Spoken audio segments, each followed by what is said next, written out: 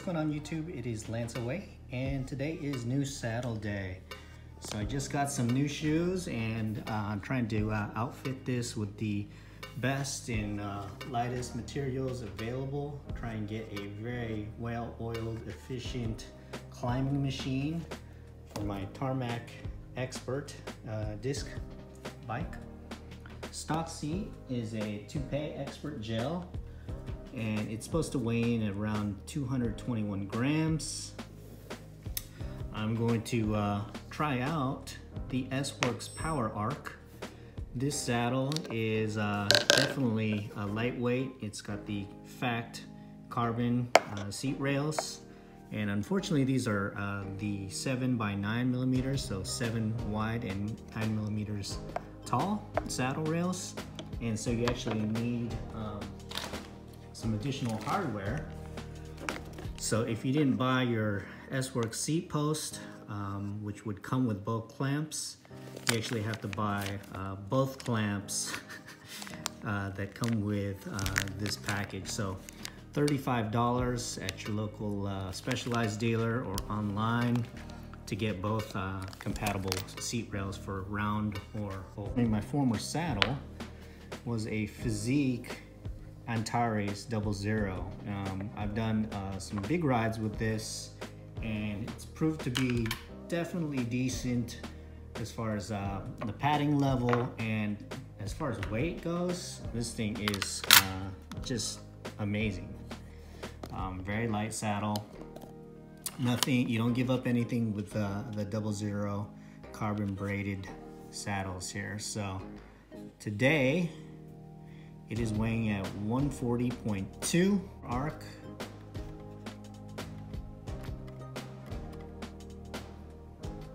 $142.8, so just a couple grams, but a very light saddle indeed. It's got a 3 centimeters shorter nose, and a lot of us aren't really sitting on the nose portion of the saddle, so maybe I really won't notice that. We'll see what happens, but I really wanted to try the cutout, the soft tissue relief I really need. And then on a scale, apparently this is a 2 as far as the padding level is concerned. And also this is the 143 millimeter wide saddle. And I'm not sure which one has the padding level of 1. If you guys know, you can comment in. But I really know already that the Toupe actually doesn't meld well with my sit bones. I feel it in the beginning of each ride for probably the first few miles, that my sit bones are just like, it's like some serious point loads in here that are fighting me and resisting me. As far as the channel is concerned, I don't really notice what's going on there, but as far as the back end here, where my sit bones are, it's not compatible. So I'm gonna try to change this out.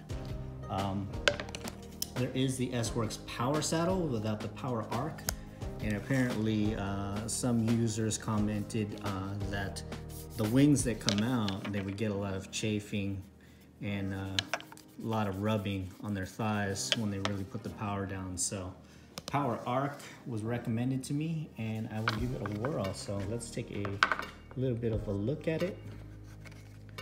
Check out that beautiful carbon layup.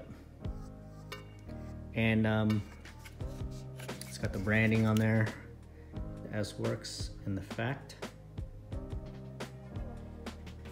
And there's some guides there where you can set it up. Take photos of your setup just in case you need to swap. This also has the SWAT style features, so you can actually screw in a tail light or road bandit, which would hold your tube and CO2 and stuff like that. So if you really want to go with some clean lines on your jersey and don't want to be bothered with a tube in your back pocket, you can have it nice and tidy on here without some really ugly saddle bag hanging off the back of your Tarmac or your whatever specialized bike you might have. But I plan on probably hanging the tail light on here when I know I'm going to be riding late,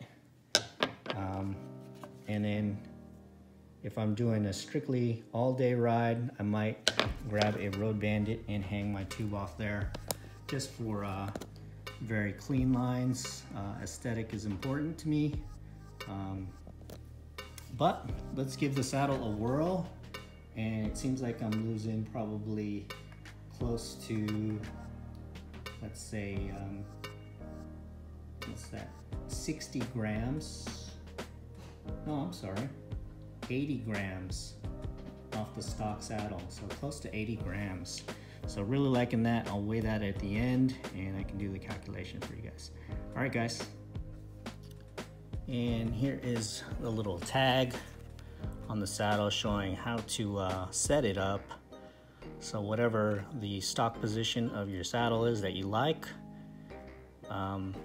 you'll line up the rear end of the new power saddle and set that up. It should be about 3 centimeters off the nose of the other one. So what I'll do is I'll probably mark my saddle, the rails, where it sits on the rails,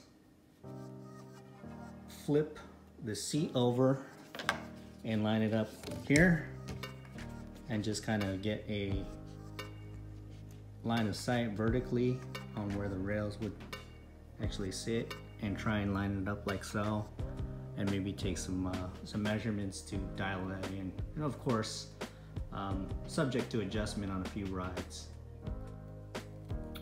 Okay, time to take off this Toupe. Just gonna mark the rails with a little pencil lead so as not to damage or permanently mark anything. But it does provide a very, very clear picture as to where it lines up. Then I can just line up the saddles back to back, and or actually rail to rail, and mark the position on the new rails and include those new cups for the oval rails.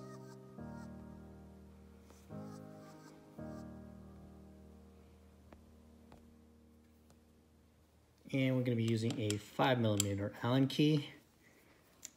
Just gently relieving the pressure off there. It's extremely snug.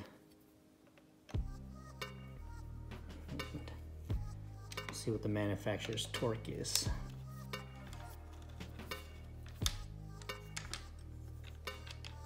So it is a one-sided, which makes it very easy to perform some saddle adjustments fore and aft, whatnot.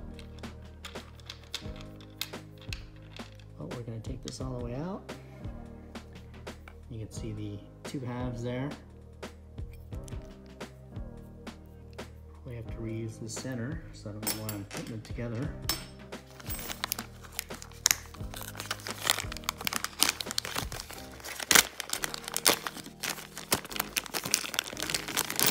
What we have here. Oh, okay.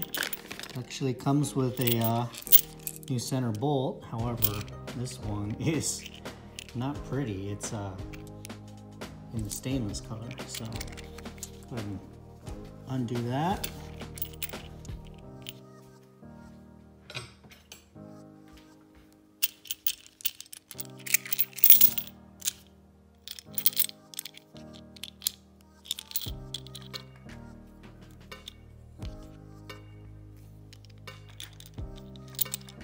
And they got this snug down to where I can't even relieve it, since it's not in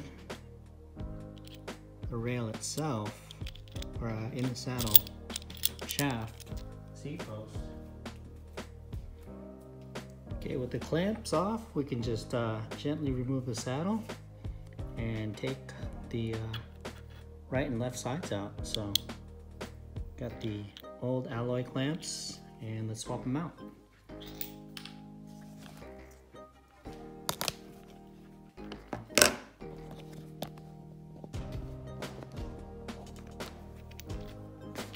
Here is what the carbon clamps look like, and it looks very similar, so we'll just give it a whirl, see what happens here.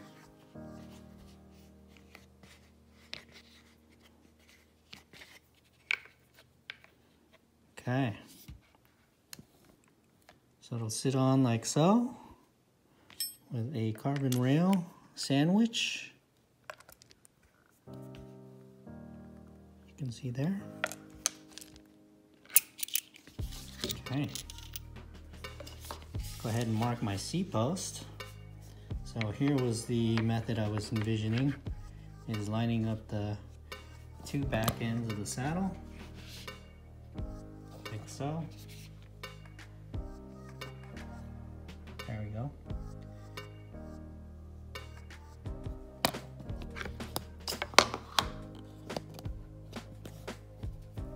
And here was the method I was envisioning for being able to line up the position without too much trial and error. Line up the tails of the saddle, and then just mark on my seat post. So the back, or the front, would actually be the back. And let's see if it kind of shows up here. And then the back would be the front and the back. It sort of shows up. Let me see if I can get it better. I can distinctly make it out, but it's very hard to see on camera. And let's just get a weight. Toupe Expert Gel. 238.9. And I'm going to tear that off. And let's just see what the weight savings is for the Specialized Power Arc S-Works version. 96.4 grams saved. And just to remind you, you're skipping along in the video, the weight is 142.4 grams. Pretty, so pretty. Let's get it on. PPL1, general all-purpose lube. Grease, not lube. On the round rail. Just smash in there, and the arrows will line up. So it's loosely fit both sides.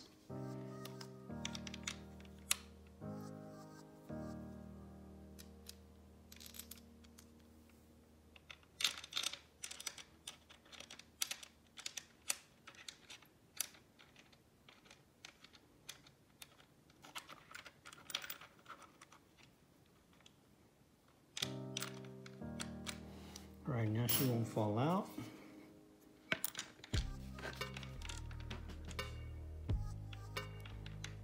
And insert the seat. Try and hide that floor. And I'm definitely gonna have to adjust the final position of this on the ground with the wheels on, but in my stand here, let's see if I can get some hand tightness applied.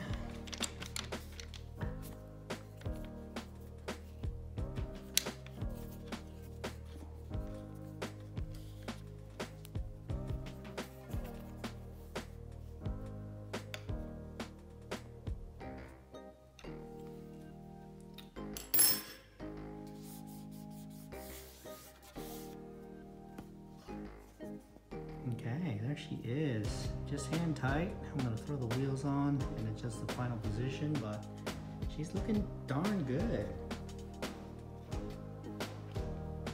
And might take a little bit getting used to the shorter seat, but shoot, I'm kind of liking that. I'm very anxious to try it too. Okay, and there she is. So I've got that S-Works power arc on there, and I'm still getting in shape a little bit, so I'm working on my flexibility and my core strength, so haven't yet slammed the bars. I'm ready to take it another spacer down or so. I felt myself hanging out way more in the drops than on the hood, which is uncommon for me. So really liking the bike so far. I'm sure to you guys it looks pretty funny because I got a really small inseam, but the bike just fits me so well. So alright guys, that is my look and installation of the S-Works Power Arc saddle. Take a look at that cutout. Very, very short, 3 centimeters short on the nose. And hopefully I can fit some of the SWAT accessories someday. That would be pretty fun. Give it that clean look. Thanks for watching, guys.